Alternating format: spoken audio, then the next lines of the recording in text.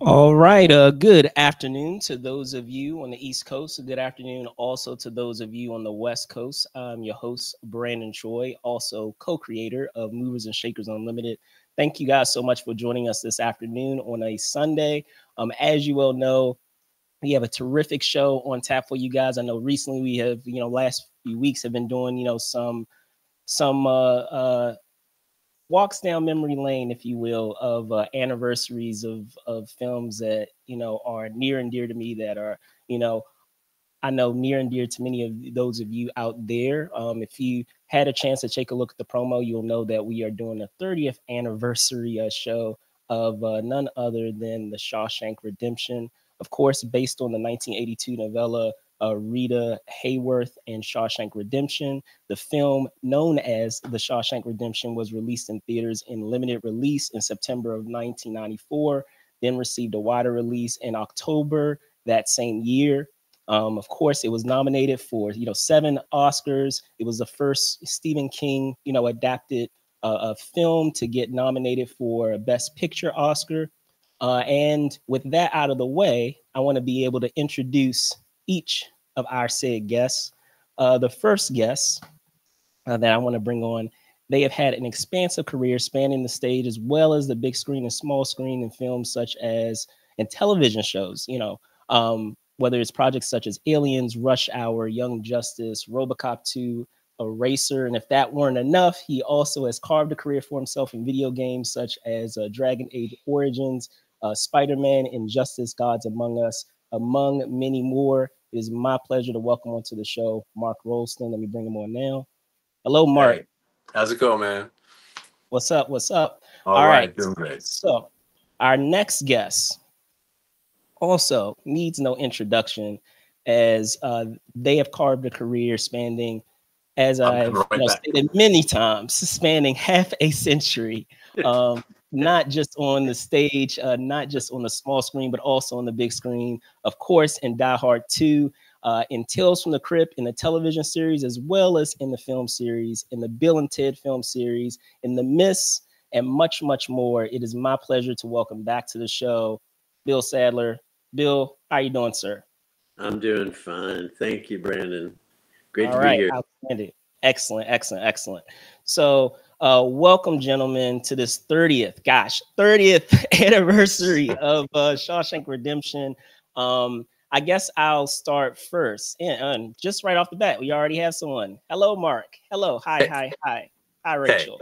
Um, so just to dive right in, I'll start first of just, briefly talking about how your respective involvement started with Shawshank Redemption, of thinking back at that time and coming across this script, or even possibly auditioning for the film. Whoever like to go first. well, Hit it, Mark. I'll jump in. Yeah, just Yeah. in both our careers, I'm sure Bill will agree. It's like if you remember on one hand the number of scripts that you dive into, and then suddenly you are completely enveloped by it and sucked into the world, and it's one of the greatest scripts you've ever read, and that was Shawshank. I mean, it's one of five in my career that I can honestly say the first time I read it, it was like, oh my God, I would die to be in this movie. It was just so beautifully written, and had a pace to it, and just to feel that uh, I would have died to be in it. For me personally, you went through the ordinary audition process, but I learned after filming the Shawshank that Frank had really fought for me, because initially Rob Reiner didn't want me.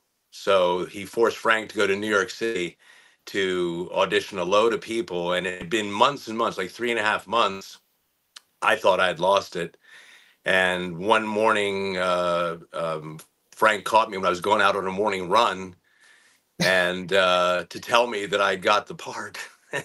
and and he and I said, "What took you so long?" And he told me the tale that he, had to go to New York, and that he never divulged names, but he said that, Mark, you beat out a lot of, big name people. But Yeah. Frank also was a true angel. he when they were showing the last 5 choices of our supporting roles in a theater in Castle Rock, Frank slipped my audition disc in to be played after the original 5 that the producers had chosen, and he got the projections to slip my disc in.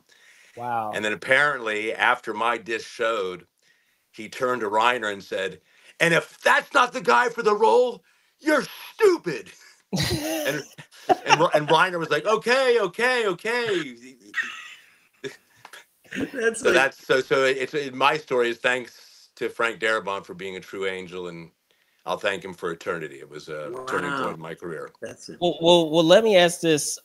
Is there any truth to the fact, because I know, Darabont is like no stranger to the world of horror, prior to doing Shawshank Redemption, writing scripts for, horror films prior to that time. Is there any truth to the fact that like he immediately like pictured you as like he had made like a gesture of identifying you from Aliens immediately, or was it that like Yeah, it was the funniest thing. I'm there for my audition, sitting in the hallway. Bill, you could probably picture it. Deb's office was here, and there was a hallway down. And I at the was end there. of the hallway, this guy kept walking into the hallway and looking down at me, and then passing through, and then went back the other way and looked at me. And I was like, "Who is this person? Like just right, keep like staring at staring me? at me?" And it wasn't until I walked into the room and Darabont exclaimed, he went, "You're Drake." And I was like, "Oh my God." And That's yeah, and I fantastic. actually gifted Frank my only Aliens remaining, a framed one sheet of Aliens, because he was such a big fan. Yeah. Nice, awesome. Holy smoly. Oh my gosh, Bill, top that. Go ahead and top that. Go ahead. Go ahead. I It's don't like think value. Go I'm ahead. not sure. That's pretty cool. I had done. I did the very first episode of Tales from the Crypt Right. uh, Yes. for Joel Silver, and it was Walter Hill directed it, and it was all monologues right into the lens. And Frank was one of the writers on Tales from the Crypt. I came back to the set after our show had aired, and he said he came up to me on the set and said, "I wrote this script and I want you to be in it. It's called Rita Hayworth and Shawshank Redemption." And I thought, I mean, it was like every cab driver in LA has got a script. Everybody has written something, and you know, and they're usually, they're not all great. He said, "I'm going to send you something." So he sent me, and I think I still have it, the anthology of Stephen King's Another Season. And in it is the novella. He didn't send me the script. I don't think he'd written it yet. But he sent me the novella of Rita Hayworth and Shawshank Redemption, and I read it. And I think there was a note that said, "Look at the role of Red." But when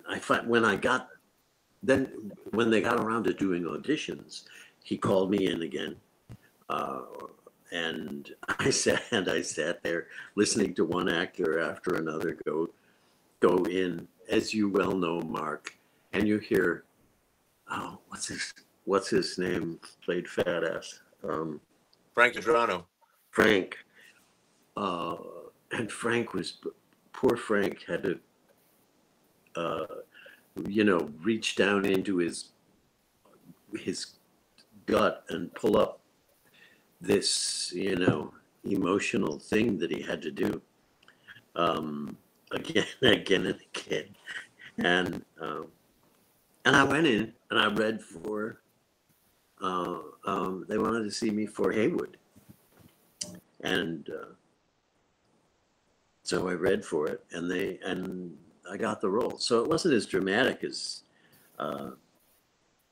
Mark's story. I don't think, but I wasn't privy to the behind the scenes. I know Frank butted heads with Castle Rock, with Rob Reiner on several things, on many things. I remember a cast and crew screening where I heard Rob Reiner in the hallway somewhere screaming at the top of his lungs saying, you know, "You were gonna cut it! You were gonna cut it! What the fuck?" And just like just lost his shit, just lost it. And the two of them just, butted heads. And fortunately for us and the world, Frank held on to this thing with both hands and got it. He got the people together that he wanted. I think they deliberately leaned toward theater actors, which is interesting in Hollywood, where they don't generally regard theater very highly. And they want to see you real. They want to, what's the last film you did? But they wanted an ensemble, and they wanted people that could work together and feel like they'd been together for 19 years, or whatever the span of this sentence. We're all lifers in this movie. And that's what I think they insisted on it, and I think that's what they got. I know Tom Cruise was considered at one point. And I was gonna say, I'm glad you guys brought that up, because like there are so many, trivia elements of this film and it just makes me just think of, just in films in general, how things that are meant to be are just meant to be. Like people that are supposed to be an ensemble together are just meant to be. Because I'm going to go down the list, guys, like of some of the folks that, could have been your potential co-stars. And I don't know if maybe they were at the point when you guys got involved, and maybe it changed over the course. But like, give you an example, like Sidney Poitier, I understand, was up for Red. Norton, I should say, for Norton, you had William H. Macy, Dennis Hopper, James Cromwell, Brooks. You had Jack Lemmon, Walter Matthau. Like, you had some incredible folks. And I mean, don't get me wrong, like all of them are like incredible, iconic talents. And like, for whatever reason, one reason or another, they didn't end up being the people that ended up being cast, who I can't see anybody else other than the people that got cast being in that part. So that's the thing. If they'd cast Tom Cruise, it would have been there's no way to get around. It would have just been very different movie. A different movie. There would, like this, and I think they realized that. That was one of the reasons that they wanted this ensemble. If Tom Cruise had to play, Andy would have never been a tall drink of water. He would have been a short cup of water. Exactly. But also, to follow on to what Bill was saying about the theater, one of the sort of hallmarks in my recollection to why Shawshank was successful, not only Frank and the writing and Deb Aquila casting, but we had a producer, Nikki Marvin, who came from the theater in London, and she really valued it. But she also insisted that we rehearse.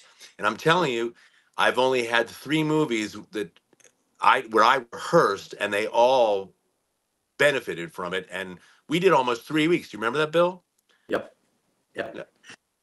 I've done one movie where we rehearsed, and that was Shawshank. And there you go. And the whole point of that 3 weeks was to develop those little threads, the byplay and the back and forth, and the get to build that ensemble, so that on day one, they also taped off the floor and practiced camera moves and so on.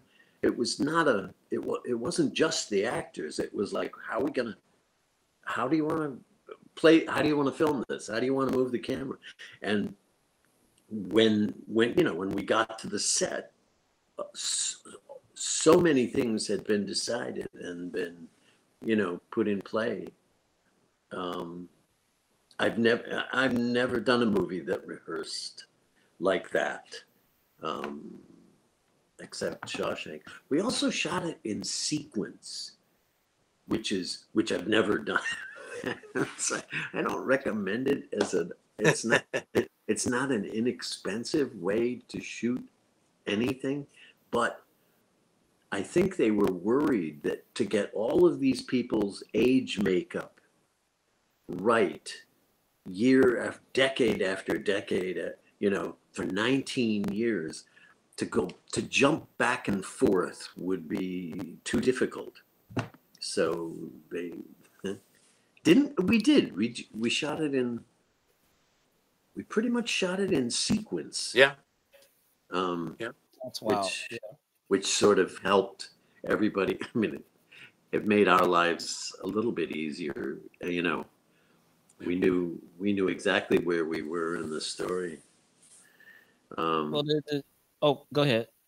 I was going to Yeah, say to speak further on that. I wanted to be able to do a deep dive on each of your respective characters, if you will, if you don't mind, and going into Boggs and Haywood. Can you talk a bit about like these significantly different inmates and how they operate and getting into the minds of those characters? Like, I mean, just to start, Mark, of someone who is so in doing a character that's such a 180, or maybe it's not a 180, I'm just kidding, such a 180 from who you are as a person, and trying to bring realism to that, and authenticity to that. Can you talk a bit about getting into that process of trying to imbue life to someone who can be so different from who you are? Well, I mean, ultimately, for all actors, I think it's a matter of uh, putting yourself into this world, right? Believing yourself into the character. Um, I had to work out like a psychology for why Boggs did what he did, and because it really was like the sisters, like we were a gang of sorts, and this was our occupation. I mean, this is what we did for because if you ever spend any time in prison, like it's worse than watching paint dry, right? So the role of Boggs is really more about someone who had a personality disorder about power. Um, Hmm. I had a real run-in with Tim Robbins because Tim thought it was about homosexuality, which it isn't, and it was just a matter of going there, and ultimately, you know, the ultimate power, man to man, is like either somebody you can subdue, somebody you can bend to your will, right? And that's really the essence of Boggs. It was, he was pretty psychotic, but really, I almost thought of it as a way that he did this as a way of filling time, and it wasn't so much the gratification of some sort of sexual act. It really was the gratification in subduing and manipulating and wielding my power over somebody who portrayed like Andy, who was, obviously more intelligent than Boggs. You know, we probably all heard around the yard that, oh yeah, that's the banker killer. He was a banker. So, in prison, oftentimes, once guys get to know your history, they'll use those moments to exploit it, and that's what Boggs is about. And brilliantly. Gotcha. Bill? No, I was. I thought. I thought Boggs was just a genius portrayal. He slid so easily into that world, and I never doubted for a second that it was about power. It was about, I'm going to take this guy down a peg. I'll show him we'll show him who's boss around here. Which is why I think it's so satisfying when Boggs finally gets comeuppance. Yeah. And gets taken away in a wheelchair and it's never going to eat solid food again. Haywood, Haywood for me was, I always sort of felt like I had this dial, and I can dial a character's IQ up or down. And if you're playing an arch villain in something, you dial it way up, because you're playing three-dimensional chess and you know everything that's going on. With Haywood, I dialed it way down. He didn't seem to me to be the brightest bulb in the sign, and the further down I dialed it, the funnier he got. It becomes like a puppy or something. You can't. It's like the only thing that exists is what's right directly in front of him. He doesn't think. He doesn't think any further than what's right there, and so he's constantly surprised by things. Like he finds the horse ball out in the field and thinks it's a rock or something, or they're gonna make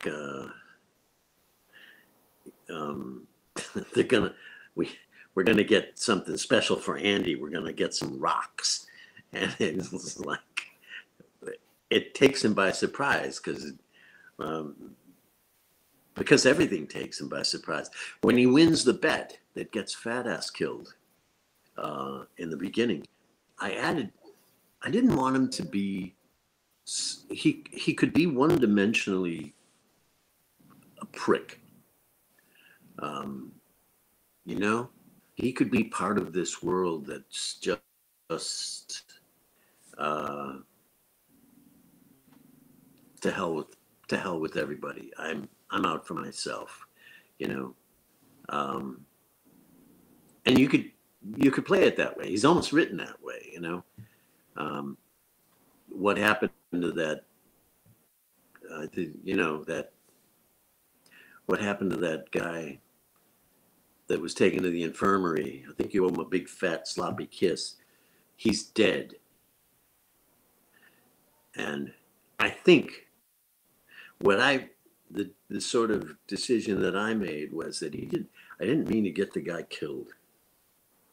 I meant to win the cigarettes. That's the objective. We do this to all the inmates. Fresh fish, and bet on who's going to crack. But they just crack. They don't.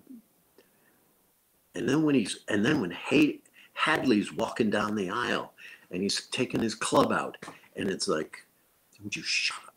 And I sort of added that element, like, shut up. And they drag him out but he doesn't. And they drag him out of the cell and they beat him to death. And then when Andy says, what was his name? And I said, what do you care? He's dead. He's defensive, because I got him killed. And fuck you. And I didn't want him to simply be, this, dark human. Gotcha. I tell you that, Billy, one of your lines has stayed with me all these years. Whenever I see a copy of, say, Alexandre Dumas' novels, it's one of the funniest lines of the movie. Well, that's it. Well, but that's that thing. He's like, it's the Alexander Dumbass. Like he's surprised that it's dumbass, and it tickles him. So it's, but that's what I meant about, I don't think he's the, he's just not the brightest bulb in the sign. Yeah. but I It was all our ways of passing time. You know, it's to this day. I mean, guys are just passing time, and if you're really bright, you'll be like Andy, and you'll plot your intricate escape. But if or you're you'll fuck hang ups him. like Haywood and Boggs, you don't think outside of the walls. You're right. You're just gonna make what's working, like you say, right in front of your face, right here. Like for Boggs, I'll control this part of my world. And even Boggs' line, where he Hadley comes to get me out of the solitary. Yeah, And Boggs knows it's your world, boss. You tell me where to I fucking go, love and I'll go. that line. That line kills me every single time I hear it's your world, boss. Yeah, You just great like, line. ah, I say it to my wife all the time. of course you Well, do. Of course you well, I do. was gonna say, with that being said, guys, just to dive further into that, I feel like there's such a school of thought when it comes to acting of I guess going completely method and trying to do some semblance of that, of still trying to find something in the character versus going strictly method with the character, because I know some very often like that could go sideways very fast. But for you all, was there some semblance of either of those components in what you were explaining? Because the only reason why it comes to mind is in thinking of the character Haywood, and thinking of that moment where he's at knife point. I know in that scene, and that there was a component, Bill, where you had, suggested for, because I guess the knife was very dull, that you had suggested for, for your co-star to be able to be rougher with you in using that said knife. I And just they were kind of scared to do that. well, part of that was working out. It's just two actors working out a bit. I mean, it's a moment. And James Whitmore, bless him, Yes, the was great James Whitmore. Yes. the great, incredibly genius James Whitmore. He was terrified that he would hurt me. He was very frightened. Which which is didn't make the scene easier. But he wouldn't touch he wouldn't bring the knife anywhere near my neck, and they wanted to put a little blood, like he had nicked me. Right. And we were struggling, and he's holding me for the whole scene, until Andy talks him out of it. And so I didn't really want him. I didn't want him to use a sharp knife. Yeah, sure. But I felt safe with. I mean, the knife was really dull. Was really, really dull, and I wanted him to lay it just lay it there, and I'll do the rest. You don't have to worry about cutting me. It was just, you work out the dances, and but I remember when we started filming that scene, he was maybe I was over anxious, being a young buck. He didn't want me to jerk forward or something, and he accidentally pierces my larynx. I'm sure that's what he was thinking, but he's the gentlest human alive, and he has to do this. He has to do this threatening thing. So we compromised. We worked it out. I'll hold your arm, and you lay the flat of it against my neck, and whatever. I miss him. I remember sitting around listening to him tell stories. there was a lot of downtime on the set, and I would listen to James Whitmore tell stories. That was it was an extraordinary little moment that summer, that thing that we all sort of lived through. I watched Morgan Freeman sit there like a Buddha between scenes, conserving his energy because the days were going to be long. And I didn't know that. And the rest of us are like running around. We're like young idiots running around playing baseball and slap assing and burning up all of this extra energy. And Morgan and James would just sit there and wait for their moment. And when their moment came, it was all there. It was just all there. And I learned that lesson that summer. Yeah, my lesson was sitting and talking to Morgan one day, and he had so many great tales, but he told me, his secret to his approach to film acting was to just talk. And I don't know if you remember this, Bill, but Morgan called out Tim in the yard when they were doing the rock scene. Yeah. And do you remember this? And Morgan stopped a take and said, Tim, cut out the movie star shit. Just talk to me. And the whole crew was like, couldn't believe that he had called them out in front of everyone. But yeah, that was a little lesson that I've taken on through the rest of my career. It's just when you find that you're just talking the role, you're in the right spot.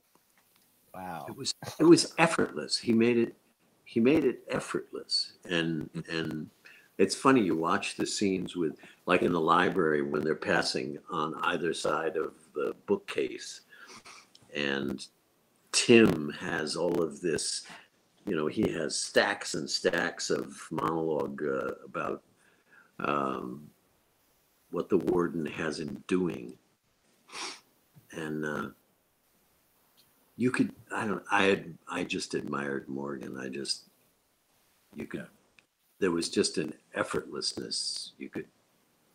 I couldn't see the gears turning. And sometimes I could see the gears turning with Tim. He was working his way through these, this story. And, but I never saw the gears turning with Morgan. Yeah. It was beautiful. It was very enlightening. Well, I was going to say, I feel like that's a great segue just thinking of the overall impact of the Shawshank Redemption and everything that had transpired, following it. The film gets released and there were things that happened that I want to be able to get into. I want to see if there's any truth to it, actually. But I mean, you have some things with what do we have? The Shawshank Trail. The tourist, attraction that, people have. But I guess that there were also some things that had transpired. I don't know if there's any truth to this, Mark, but I understand that like not long after the release, because of people being familiar with your role of Boggs, that there was something that transpired in the elevator with someone. I don't know if there's any truth to that, but if you want to elaborate, no, it's great. I'll recall that it happened to me numerous times, but my youngest daughter was literally. Don't tell me it's a daughter. This is after the release of the movie, but she was just a few months old, and I was taking her to Cedars-Sinai just to get a checkup, and my wife was working, and I'm in the elevator. She's asleep on my shoulder, and just before the doors closed, this woman comes bursting through the door. She kind of looked at me, and then she turned away.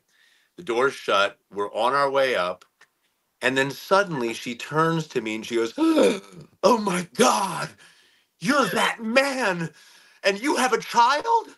And I was like, "Lady," and my daughter wakes up. She's crying now, and I'm like, "Lady, I'm an actor, for It's God's a sake." I movie. mean,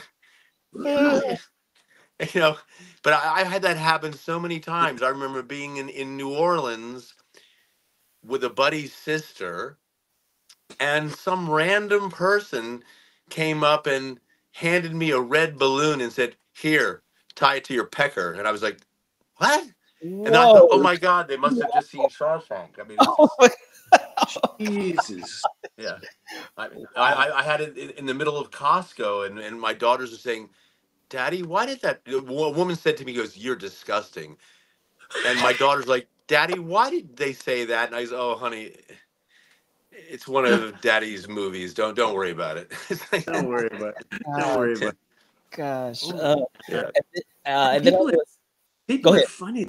The movie, the movie affected people. That was that was the thing. It was not a this was yeah. not a film that 2 days later you can't remember who was in it or what the story was, or people got sucked into this world. And I'm amazed. I get approached, you know, I've been approached lots of times by people who say, I watched this movie with my dad, toward the end of his life, and it it just means something. People have made it their own thing.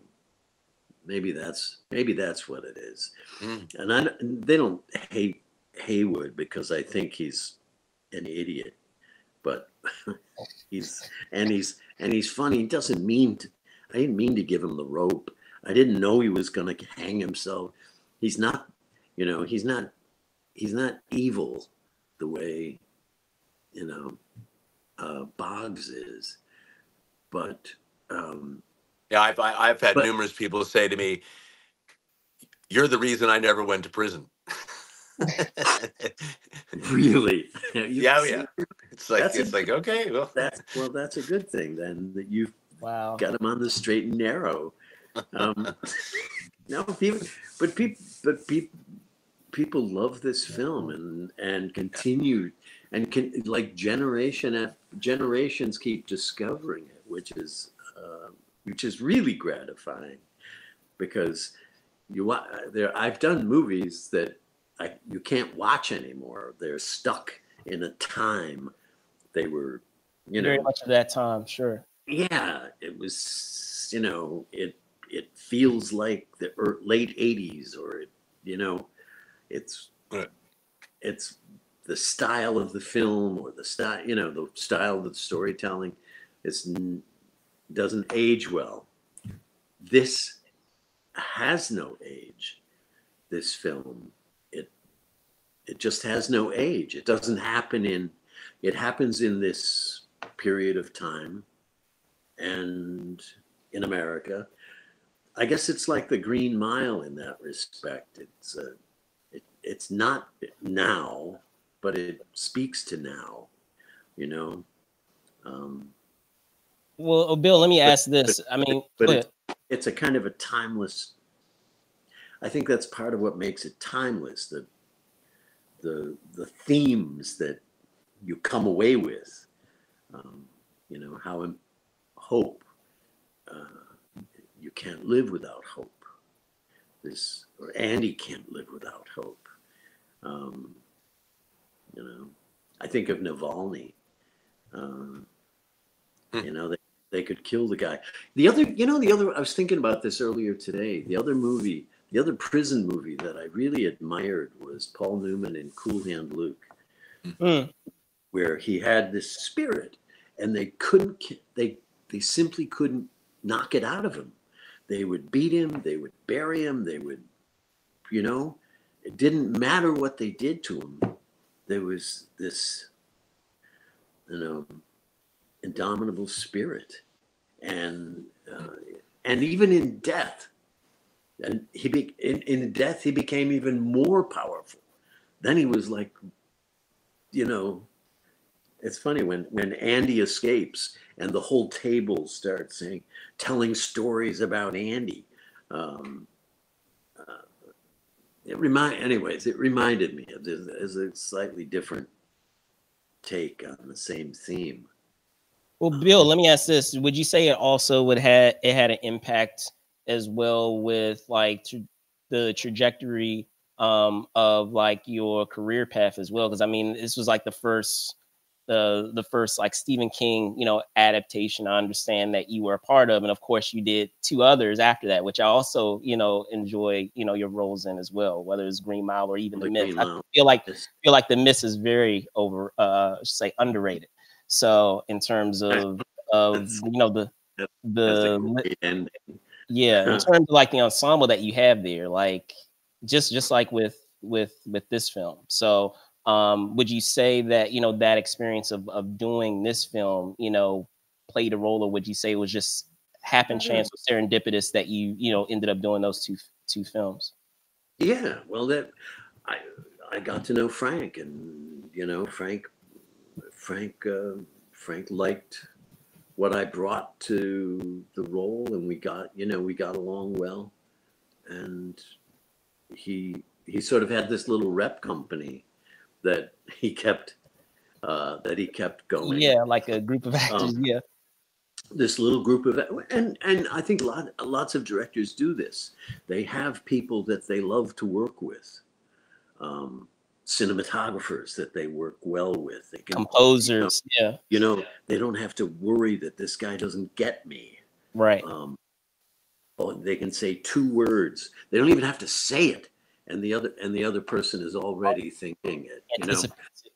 And I've seen it with Walter Hill. Does the same thing. He's got his posse. When he does a movie, he pulls together his posse. And I think Frank did the same thing. He loved working with.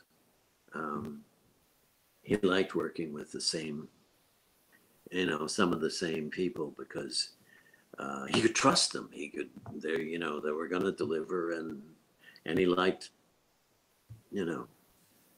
he enjoyed spending time with them. Gotcha. Now, a question. I don't know.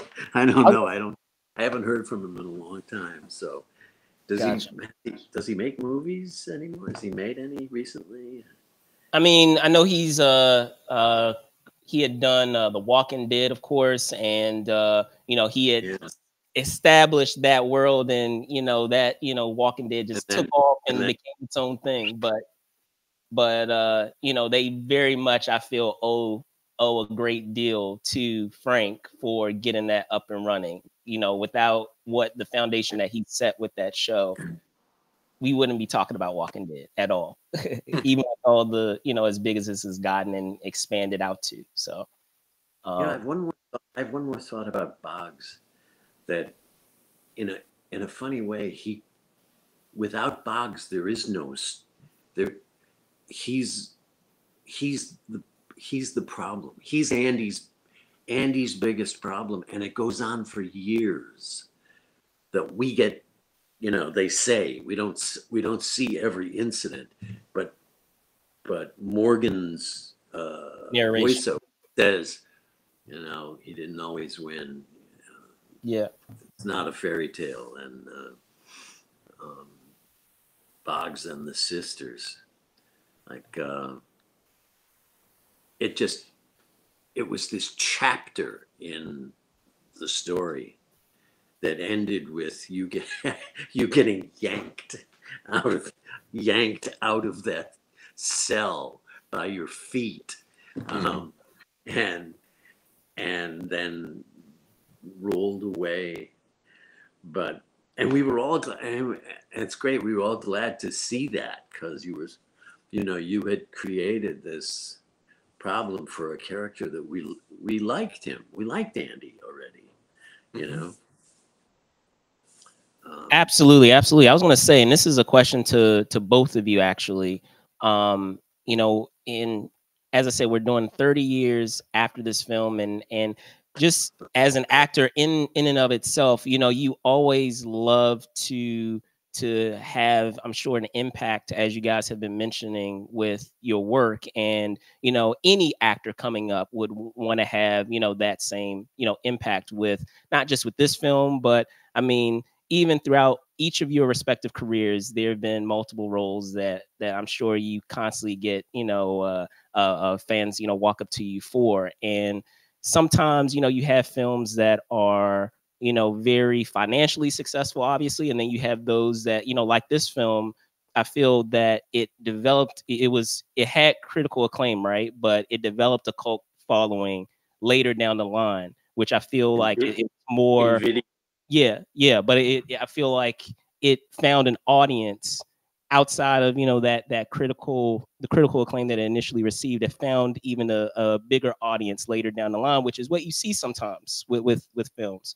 So for those actors that you have out there that are trying to have those incredible careers that you guys have, that you guys continue to have, what would be an advice that you would share for either one of you, that you would share to them when there is kind of these two separate, I feel, elements that you have in the industry, where you're trying to be respected as an actor, as a performer, for your work, but at the same time, at the end of the day, it is a business, right? So like, you still have those elements where you have films that do well right off the jump, and they continue to have their audience, and then you have those that we have that are like those cult favorites that it takes time. You have to have patience and have for them to actually find their audience. Mark? Yeah, I mean, I'll answer that quickly. I think for Shawshank, and it's well documented, we did very poor box office, very poor. And it was primarily, I think, because of the title. I mean, a lot of people got confused. They couldn't even pronounce it. And once guys went to see it, and they'd tell their wife, wow, I saw this amazing film. Right. And the wife says, what is it about? They go, oh, it's this prison movie. Automatically, women just shut down. They're like, I don't care to see that. But what saved us was DVD. Technology saved us. If it hadn't been for DVD, we wouldn't have done half the business. And there's a great article. This is years ago. My father actually sent it to me. It was in the New York Times, and it was about how uh, Shawshank was often used as a sweetener when they're, say, cable channels were going to distributors and saying, "Hey, look, I want to have, a couple B movies, a couple C movies, for this slate," and they'd win them over by saying, "Okay, look, I'll give you those and those, and I'll put on top of it, you can have Shawshank as well, right?" And then they'd buy up the whole slate of films. So Shawshank has made, and this is an article a long time ago, it's billions. It has Yeah, made billions of yes. dollars. Yes. Is that Billions. is that right? Yep.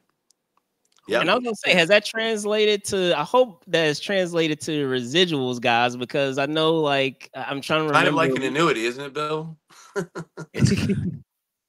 It is kind of like an annuity. This thing keeps you. It's like, I was about to say, I'm sure you got residuals. Well, you know, Mark, if it weren't for residuals, I don't know what we would do. This is like constant stream, and you get, there's one check comes in for like 14 cents, and then another check for $12.29, and then a check for $500, and there's no rhyme or reason. I can't figure it out. I'm not good with money, and so I don't even see these checks, but I see the list, and there's Shawshank. Yeah. Again and again and again and again. Four times a year we get that check, But billions. But I tell you a funny tale. So this is many years ago. I was in Italy, in Rome, making a movie, and my wife and we had my baby daughter with us, and we went out to dinner, and we didn't realize there was a bus strike. So on that evening it was called. So all the cabs were like completely busy, and we were like 7 miles away from the hotel, And after the dinner, I say, "Hey, can we get a cab?" And the waiter was like, "Oh, Senora, the strike, and there's no cabs. There's nobody to call." So we literally had to walk home, and I'm carrying a baby, and my wife was pissed, so I walked ahead of her, mainly to miss her swinging foot. But it's at like 1 in the morning, and I see three like leather jacketed kids coming toward me, and I'm thinking, oh God, man, here I am with my child asleep on my shoulder. I'm gonna get rolled. And they fortunately passed by us, and as soon as they got by us, I was still very much aware of their presence. I hear, "Signore, Shawshank Redemption." And I was like, see, see, see, see. So 1 in the morning in Rome, Shawshank saved my Boom. Save life. your life. That's great. Boom. It's a gift that keeps on giving. It just Dude, does. my wife and I were in Barcelona recently, and we walked into this restaurant, and initially the hostess said, "Oh, I'm sorry, we don't have any tables."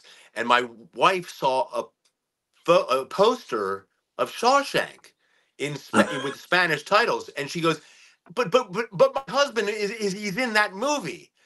And she made this big stink, and then finally The the owner. owner of the restaurant comes out, and he looks at me, and she goes, "No, no, no," because Georgina speaks Spanish. She goes, "No, he's in this film," and the guy says, "Prove it." So I was like, so I Google, bring up IMDb, and I show him.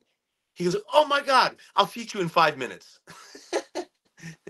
So That's brilliant. I don't yeah, use it.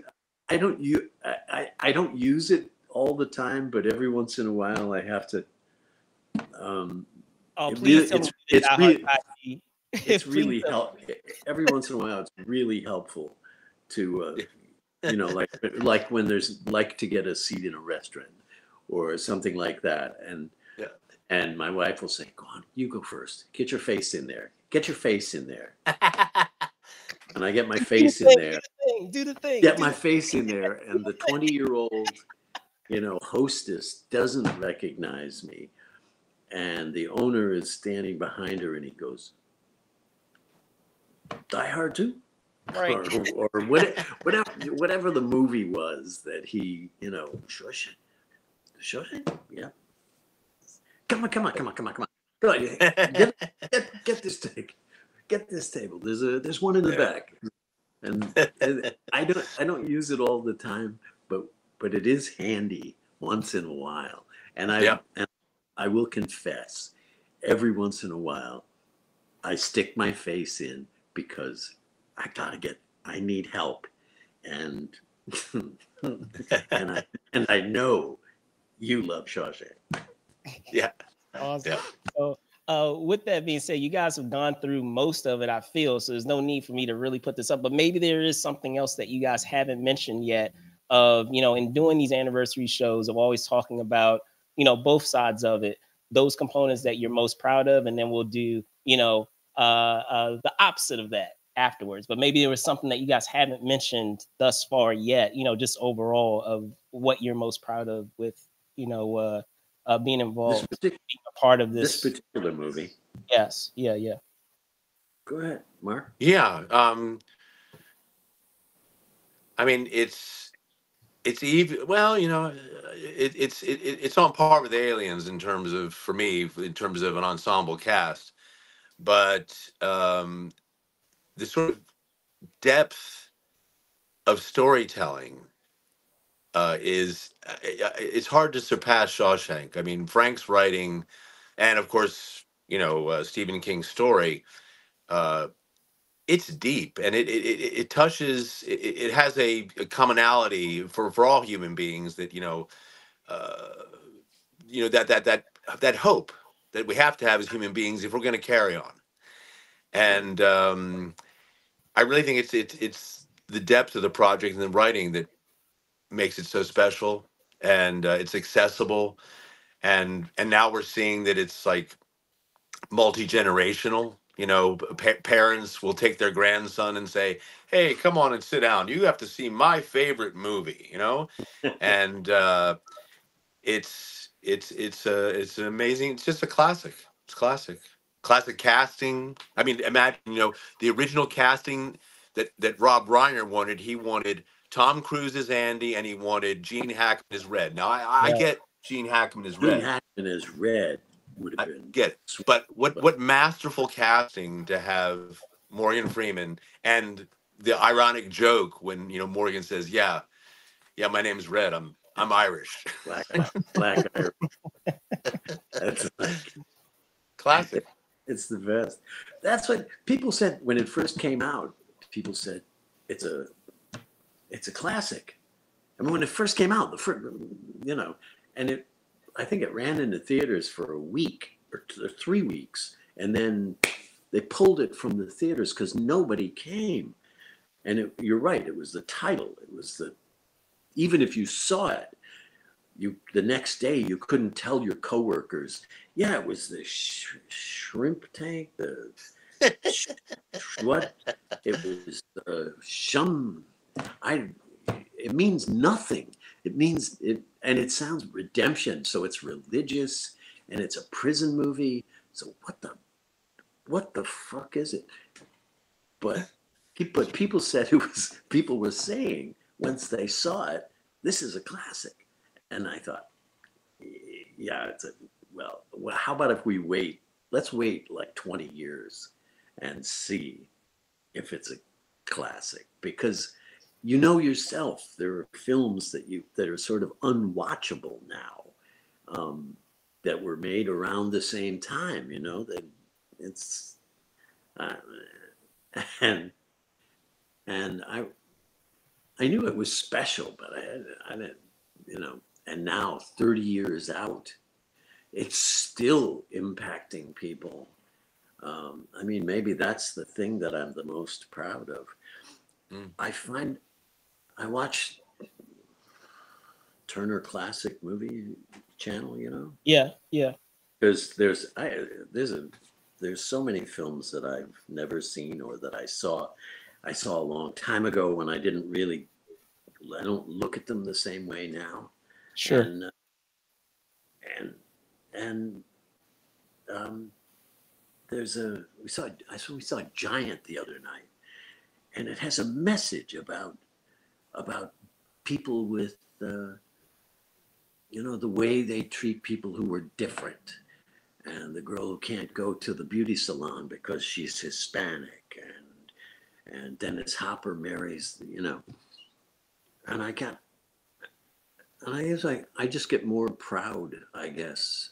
I'm very proud of this thing that we created back in the dark ages. That it's that it, the message is beautiful. The message is meaningful, and it's still meaningful. It's Yeah. still changing. It's still helping people understand themselves and their lives, and that's why it resonates. Because everybody has these issues eventually that about hope, about and yeah. So I guess that's maybe the thing that I'm the most proud of, is Gotcha. not just a career in the films, because they're not all they're not all Shawshank, but Shawshank is Shawshank, and thank God it is. Gotcha. And conversely, you know, I'm sure there's not much with what I'm about to put up now, but maybe, you know, perhaps it was working with, you know, not having the opportunity to work with someone more, perhaps, or maybe, you know, not sharing, being able to share a scene with a certain person, or wanting to do more of something, or having a chance to do more of something, you know, in working on this film. If there was something that you could do differently, being, even if it's being a perfectionist in something that transpired, like what would be something that you can, you know, picture, you know, for that, as a response to that? I had Well, a, go go, ahead, Bill. Mark. No, go ahead. Go. I had a tooth pulled during the filming, and they numbed my whole face. And I showed up, and it was a dinner table scene, and Morgan was right across the table from me, and and he kept making fun of me because I was like loopy, um, which was great, which was, I appreciated it. Um, I don't think I. The only I wish when they showed it on TV, there's a moment when they're throwing the ball back and forth. When Morgan is throwing the ball, he's throwing it to me, and I'm catching it, and he says everybody's innocent in here. Hey Haywood, what are you in for? And I say, didn't do it. Lawyer fucked me. And of course they cut that for television, but I always thought that was, I think it's not the first line Haywood says, but I always liked it. I didn't do it. Lawyer fucked me. But you'd have to buy the DVD to hear it. Yeah. Gotcha. So Mark? I don't have any regrets about that. I mean, I'm just grateful. Yeah, I don't want to go to too dark a place, but I have a couple of regrets. I mean, we had a time during the filming when we were a couple days behind, and Castle Rock had come down hard on Frank, and he had to cut things out of the movie. And let me not speak about myself first, but the one romantic element to the original script was after Andy comes out of the sewer, and it's written, he turns and runs up the hill back toward the prison. And the audience, and the audience would have gone, no, dude, wrong fucking way. Where are you going? And then in the script, there was a steam locomotive that was going to come right by the prison. And Andy jumped on the train, and that's how he got to the next town the next morning so fast and was able to make the deposit in the bank Oh and get away. wow. And they had a real vintage working steam locomotive on the track, ready Wow. to go, And they and they couldn't. had to cut that. They And couldn't it was the film. most romantic piece of the whole story. It still works, They can't. but But they could. They didn't film it then. they didn't They didn't film cut. it. They said no. Cut. No. He And then just.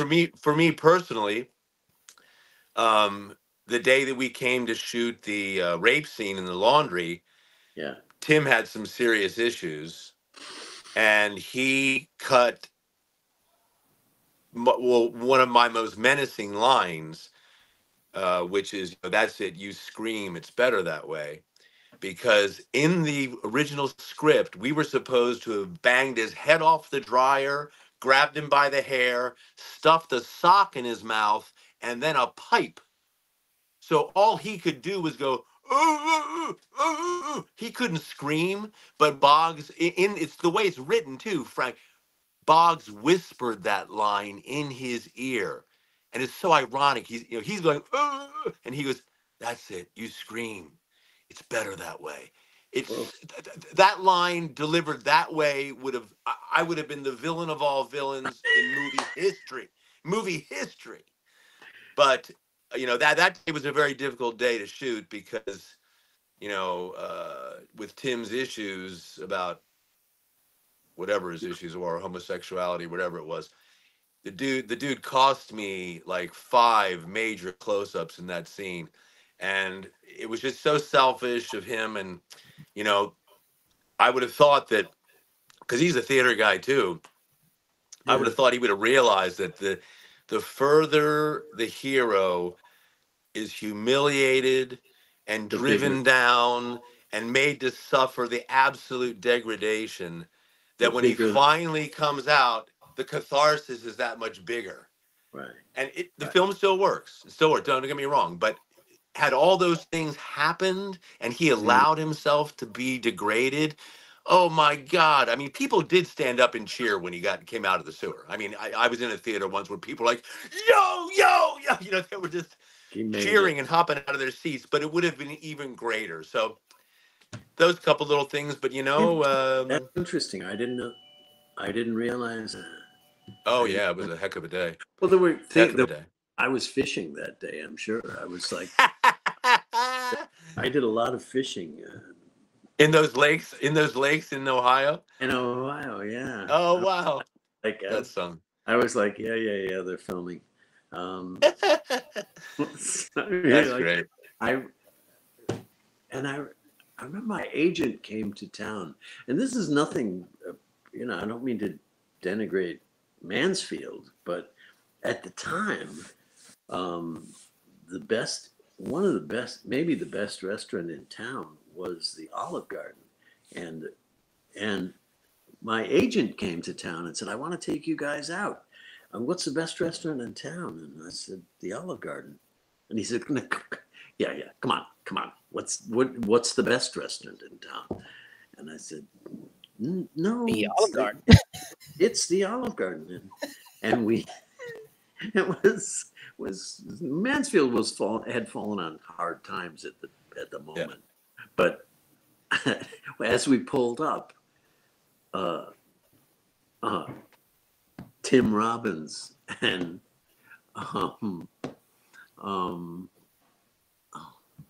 Tim Robbins came walking out the front door, and we went in, and there's Morgan over in the corner with Alfonso, and he said, Jesus, you're not kidding.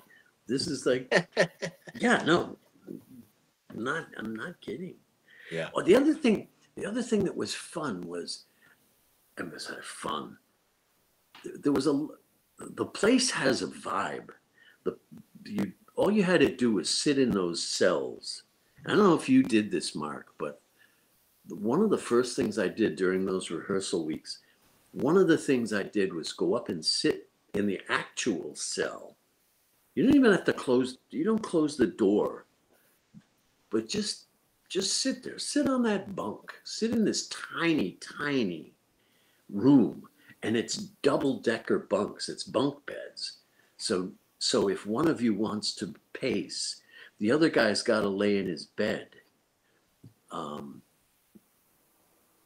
in about 20 minutes, I understood more about that world. I mean, there's so much pain and so many ruined lives, just the sadness and outside the prison. I don't know if you saw this, but there were these little tiny red headstones, and they had numbers on them. And what they were, it was all overgrown because there's nobody mowing the lawns. And each headstone was an inmate who died there, that nobody came to claim the body.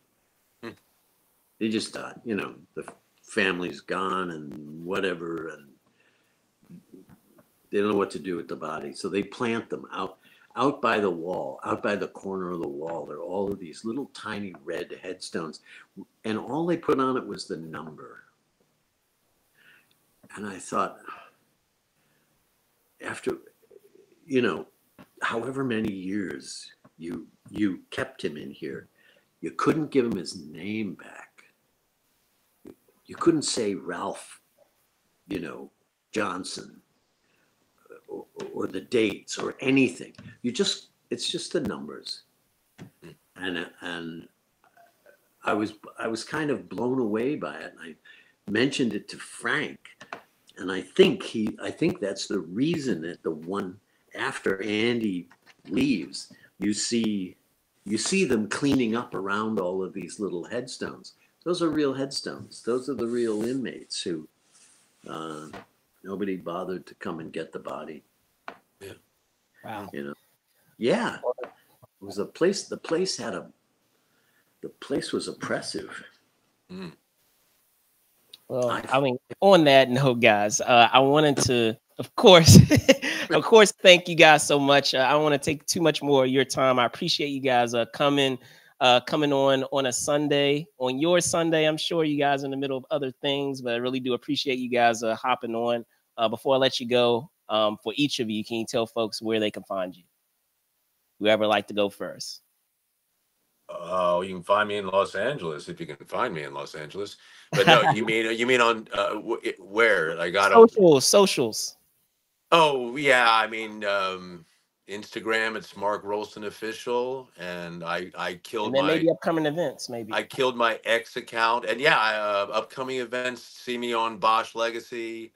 It's a great Amazon series, Yeah, and yeah, and my forays into the gaming world. of Spider-Man course. 3 will be filmed later this year, I'm told, and I've Nice. got a huge virtual reality title which I can't divulge, but this October, watch out, virtual reality game.